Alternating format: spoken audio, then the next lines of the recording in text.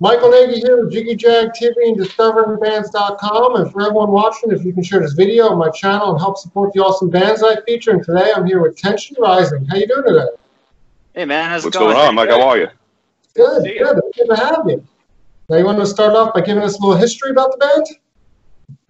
Sure. Well, Alex actually was an old acquaintance of mine back from high school, and we had a mutual friend of ours who was a drummer, and we all used to jam and hang out and whatnot.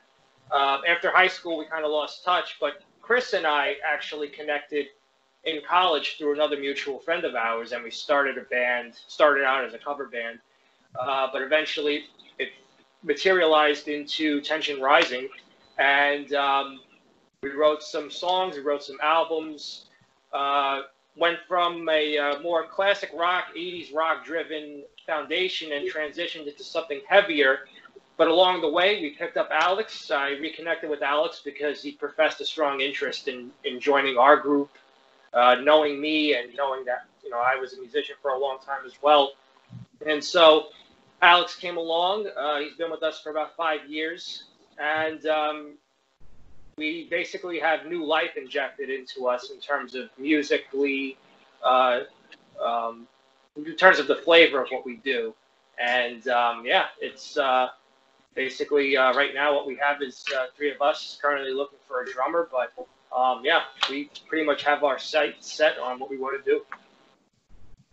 Now I see you got a lot going on. You got a new website, new album coming out. You want to tell us all about that? Yeah. We got a new website. We're really excited about it. We didn't even have one for several years just because the band's kind of been on hiatus. But we're really excited to have it now, and just built it recently. It has all of our newest music that's been released. It has our videos, and so if you are interested in seeing or hearing any of our newest stuff, definitely go there. That's going to be the hub for everything, and we're going to put stuff on social media as well, but the website is always going to have the most current stuff. TensionRisingBand.com. And you want to tell us a little about the new album? Yeah, so I mean, about the album itself, like Nick was saying, we are taking more of a direction to a heavier side of things, especially from where we came from, doing, as he was pointing out, a lot of the classic rock roots, and just stemming off from there, we wanted to embrace something heavier, a little darker, kind of show that more sinister side to us. So when we sat down and we wanted to hash out these songs, obviously we start with a riff, and that's been the foundation for a lot of our songs. We start off with a nice riff and just build on that. And when it came down to hashing out what we want to write about, we looked at events going on around us or concepts that we have thought about previously, and we try to apply them to the actual songwriting that we have going on. So each song plays its own little role in either something we experienced or something that's currently happening in the world today, or we would write about something that's relatable. So if it's more of a sensational thing, we want to write something that's relatable to every listener, something that we can all go through just as human beings. So there's a few songs on there that you'll hear, and it's like, okay, I feel what they're writing about.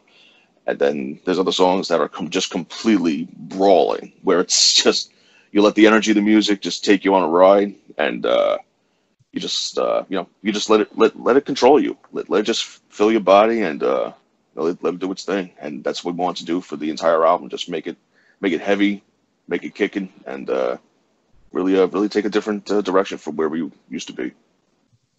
I know you guys started off with rock. It's gotten heavier, almost pushed you into the metal genre. So do you think that's the direction you're taking? Is more metal? Absolutely. Yeah. Definitely metal. And now new music, I know the band's called Tension Rising. A lot of tensions are going on in the world right now. So is that helping to fuel a lot of the music too? Absolutely. It definitely gives us what feels like an unlimited amount of source material. So yeah, I mean, yeah, right, exactly. At least the silver lining of things not going well in the world is you have something to talk about, right? So yeah, I mean, despite the pandemic and everything, like we've been able to continue writing music and using kind of the experience that the whole world is like facing right now for subject matter. I mean, the album's not exactly about the pandemic, but just things that people are going through maybe as a result of it. And do you want to tell us about how you came up with the band name, Tension Rising? So it's actually a funny little story. I want to say it started about 2011, 2012-ish. Around that time, we were transitioning from being a cover band. At the time, we had called ourselves Revival, or The Revival, because we were playing cover shows, doing the bars, and little gigs every now and then, and we were just reviving classic rock songs. So when we wanted to transition to doing our own material, we said, okay, we need to have our own identity here. And we batted around a couple of names. We didn't really land on anything that we really liked. And at the time, I was working as a home attendant for a handicapped teenager. And it was one of the days I was just driving home from school, getting him set up at the house, and I was getting ready to head out for the day. And his little brother, who must have been 8, 9, maybe 10 years old at the time, but he was really into music, and he was really into the band. And he catches me up at the door. He's like, hey, I have an idea for a band name. And I'm like, okay, bud, what do you got? Give it to me. And he goes, what do you think about Tension Rising? I'm like, okay. So after that, I brought back the guys. I'm like, guys, what do you think about the band name Tension Rising? And pretty much, it was pretty much sold right then and there. I could attest to that, because I'm the only one that's left over from that era who had that collective response, and I basically had a list of about 50 possible names that I just looked at, and I was like, you know what, crumpled it up into a ball, threw it in the garbage. I'm like, all right, that was easy. So yeah, that's pretty much how it all went down. So Tyler, wherever you are right now, buddy, whatever you're doing, thank you. We really appreciate it, and it's been a great starting point for us going forward. Now, I want to say, speaking of the new album, when is the release date, and what is going to be the first single? So we have the next single coming up in the form of a lyric video called Doomsayer, and that's expected just over a week from now, right? And the album release date is the first week of August. Do either of you know the number offhand? Should it have been September? Oh, September I'm sorry, 7th? it's September. Yeah, September 7th. Yeah. Yes, that's it. Yeah, we're really hyped about it. We only just kind of landed on a release date a couple of days ago. So, yeah, we're really hyped about it. And this newest lyric video, Doomsayer, we're really hyped about it as well. I think the video really, really encapsulates what the song is about. Want to tell us more about the song? The meaning of the song? You want to take that, Chris? Yeah, sure, not a problem. So Doomsayer, it was one of the first songs that we really started writing about. And like I said before, we started out with a riff and we just built it from there. But we took a look around at everything that's been happening, not just locally but globally, and we said this is pretty chaotic right now. And I was always drawn to that apocalyptic concept, just the ideas and the themes, the imagery behind it. It's very captivating. So I said, let's write a song about what that world would be like. And basically, it's more of a story. So you have this one individual who is in this apocalyptic world, and there's really just everything's going to hell. There's death and destruction, fire, chaos. It's just madness. And he approaches this person, this cloaked figure, and he is called our Doomsayer. Normally, I guess we would identify him as a soothsayer, but in this case, he's bringing nothing but bleak news to you, so we call him Doomsayer. And the man goes to him, and he's like, "What do you have in what do you foresee happening?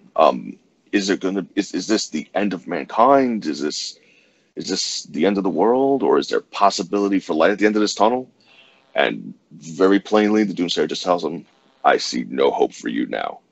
So he paints this very bleak picture of what's coming, And we wanted to write a song that shows that intensity, that shows that darkness, that edginess, and what it would sound like if the world was really coming to an end.